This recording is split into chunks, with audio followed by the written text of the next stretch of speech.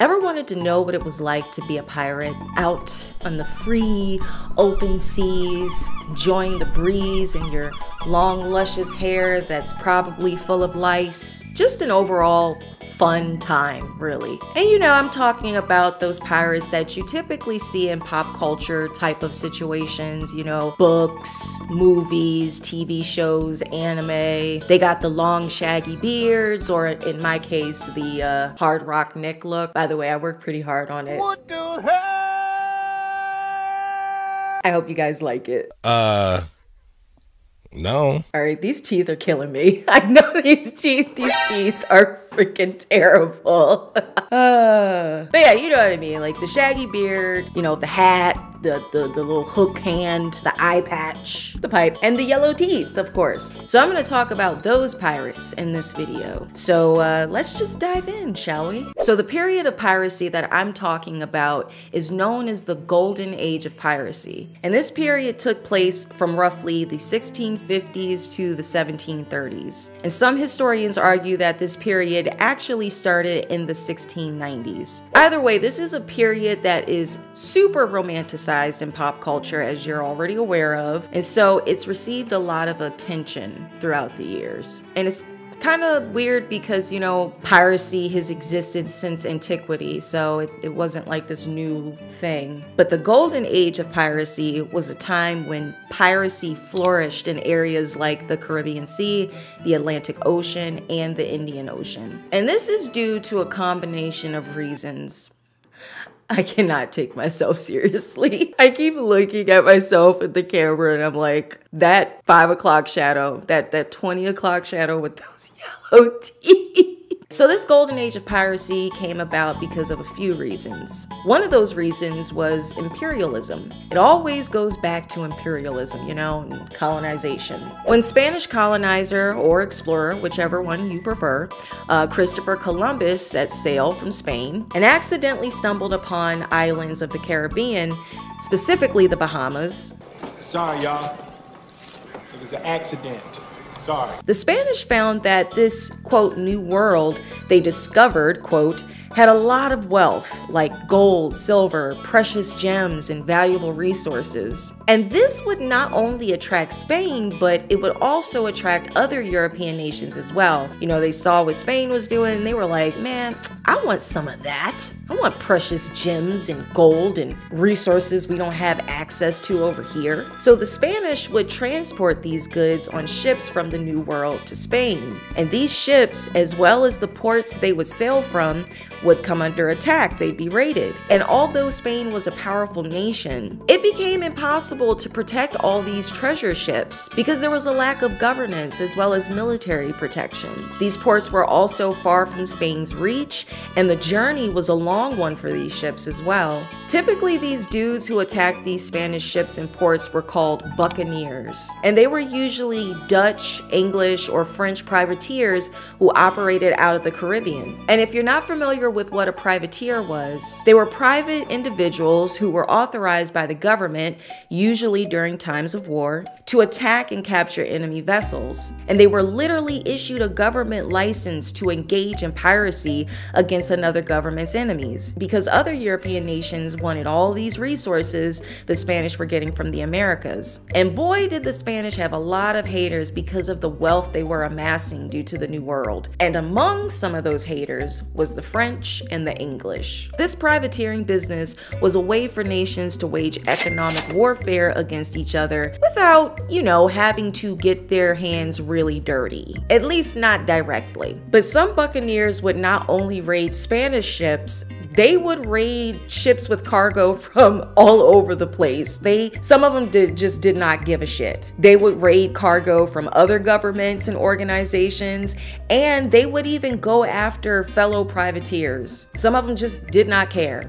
anyone could get it. They would raid merchant ships, slave ships, warships, which is freaking crazy, fishing vessels. I mean, they like, you got some salmon, you know what I'm saying? You got some shrimp, I'll take it. But privateering as a whole became a legit profession for folks, and not just for buccaneers. It was a very profitable profession, and this was during a time where people were really struggling and there wasn't a lot of opportunity. Privateering gave people the opportunity to improve their quality of life, you know, financially, support their families, because the other options made available to them oftentimes really fucking sucked. I mean, as a young man, you could maybe find a profession or a trade that you want to get into, apprentice under someone for 7 years, and then hopefully maybe be able to then work within that trade and scrape by. I mean, it was a very difficult time for people. So, I mean, can you really blame them at the end of the day? Eventually, when the wars ended, privateers found themselves in a bit of a pickle. They no longer had the government's blessing to conduct pirate activities.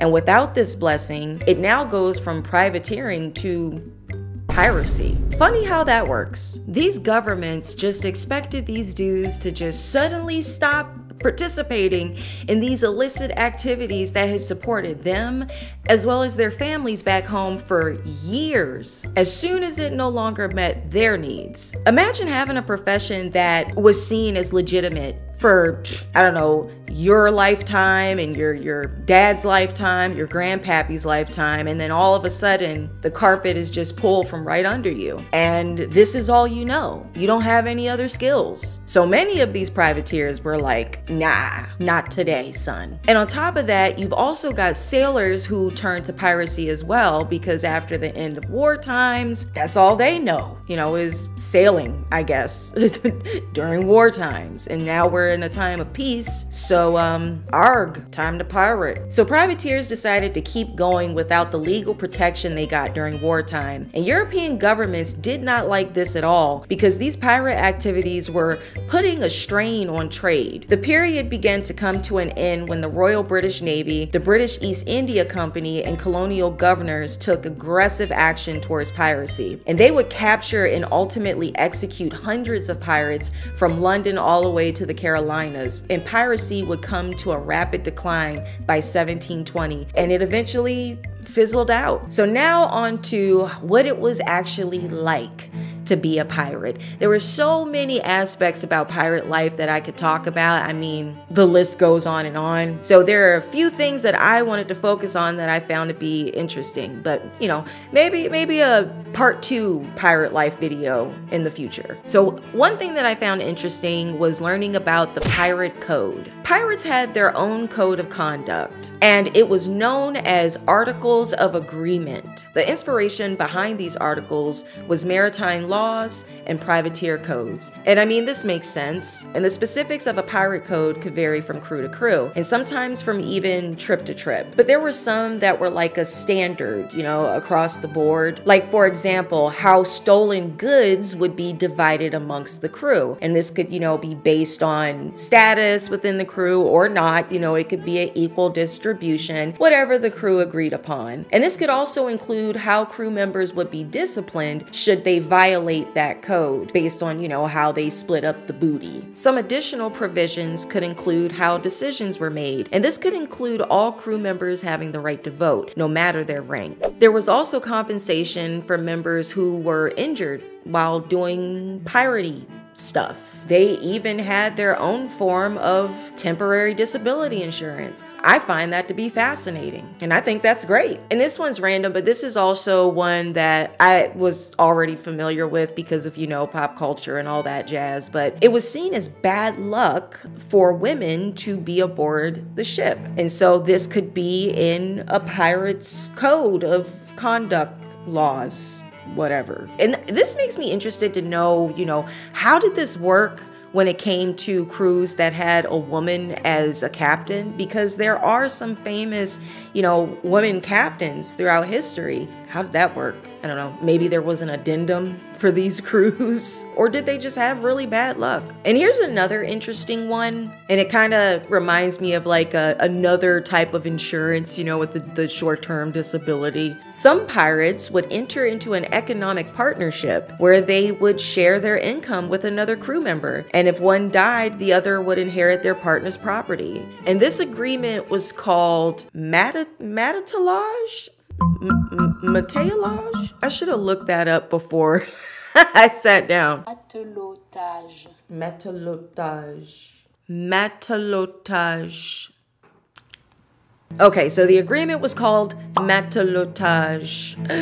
Oh, Laurier, you uncultured swine. Some historians argue that this was what we would call a domestic partnership and a way for pirates in same-sex relationships to validate their relationship. Piracy was a very male-dominated industry, profession. So it wouldn't be unreasonable to say that there were some same-sex relationships amongst crew members. However, some historians argue against this and, you know, think that they're kind of like, you know, grasping at straws here. But either way, I think it's really cool that they set that up, and it was really smart. They could be in a relationship where they could just be really, really close bros. What was that one word? I saw that one video.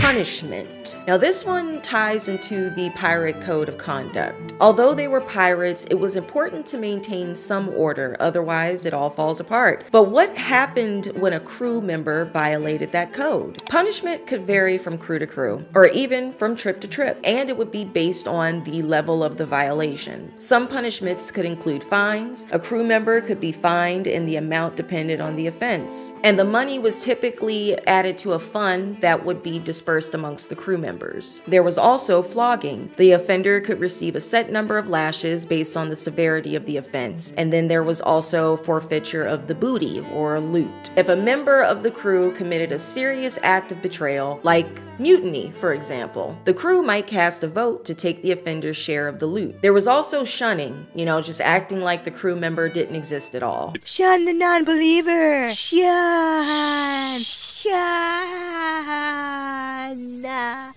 And then there was this one punishment, which, I don't know, this one feels very terrifying to me. Marooning. This was really brutal. Marooning was when the offending crew member was left stranded on a deserted island with the intent of being that they would starve to death or die from exposure to the elements. That's pretty crazy. And then of course you could be executed. That was also a way to punish people. And hanging was the very popular method. I honestly would prefer that than marooning. Marooning just sounds like very long, drawn out, and horrific. Health and hygiene. Pirates had limited access to clean water when they were out at sea, so they would sometimes rely on rainwater that they would collect during storms. And this water would be stored for drinking, cooking, and bathing. But not so much bathing. There wasn't as much bathing, you know what I mean? It was, you know, there were other things that water was necessary for that was higher on the priority list to these folks. You know, this is like the 17th century, so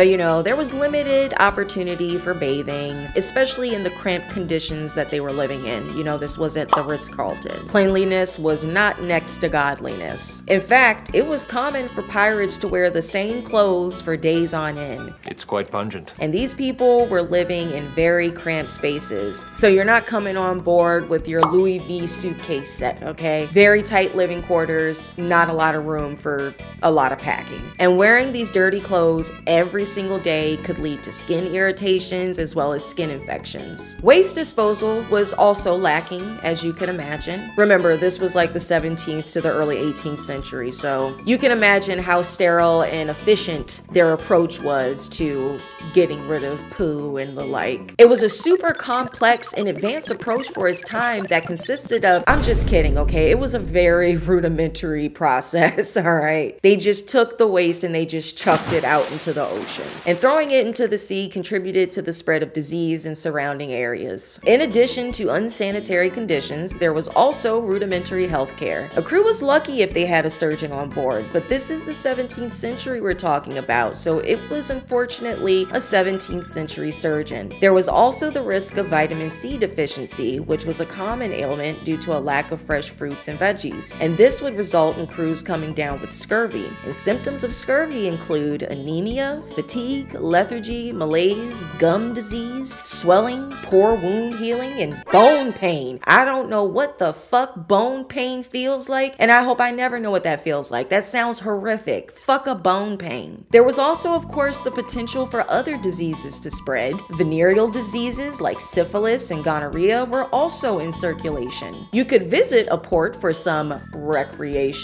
and bring back an infestation. The life of a pirate really seems super interesting to me. You know, there's that whole romanticized idea of what life was like for pirates during this time. And while there were some aspects about it that kind of were in that alignment, I'm like, oh, that's kind of cool, man. Wow, living life in the fast lane, good for you. But the origins of the pirate is very fascinating and very different from what we imagine based on the information we've been given in main media, but it's still super fascinating. Would I want to live during that time? Hell no. You people who go to Renaissance festivals dressing as pirates talking about ARG and how you would love to live during this period, fuck that. You're on your own, buddy. No thank you. I like penicillin, amongst other things. There is something cool that I like about, you know, saying fuck you to the government and doing your own thing and having your, you know, crusty hair flowing in the wind with your yellow teeth, living life to the fullest and raiding ships and shit. That does sound kind of cool. But then I think about how much those ships probably smelt like ass and I'm knocked right back into reality. Anyway, folks, that's it. I hope you enjoyed this video. Until next time.